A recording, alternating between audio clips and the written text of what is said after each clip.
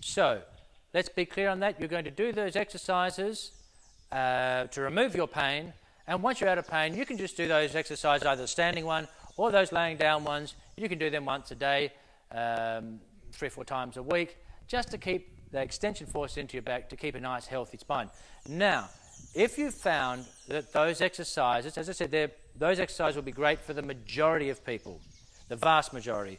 However, there are a few cases such as spinal stenosis and maybe anterior disc bulges where they actually pushed forward rather than backwards.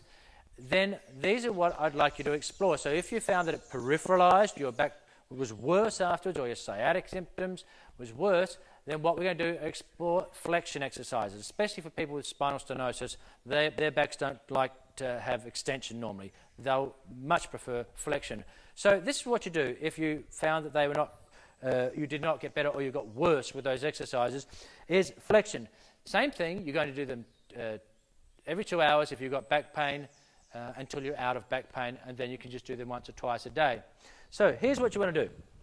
You're going to lay on your back, and you're going to put your head down and bring your legs up like this to force flexion into your spine, 10 seconds, and then back down. 10 repetitions, 10-second holds, just like that.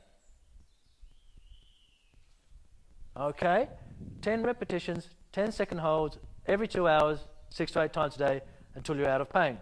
The other thing I want you to do is also just take, you can put your arms out if you're on the floor, and take your legs off to the side like this. Take them across to the side, and again, hold that for 30 seconds. Come back up, and do the other side. Taking it across, 30-second hold. And then see what happens to your back pain. Same rules apply. See what happens to your back pain after you've done those. So that's your alternative. If the extensions made your symptoms worse, then you will do these flexion exercises, okay, to abolish your pain.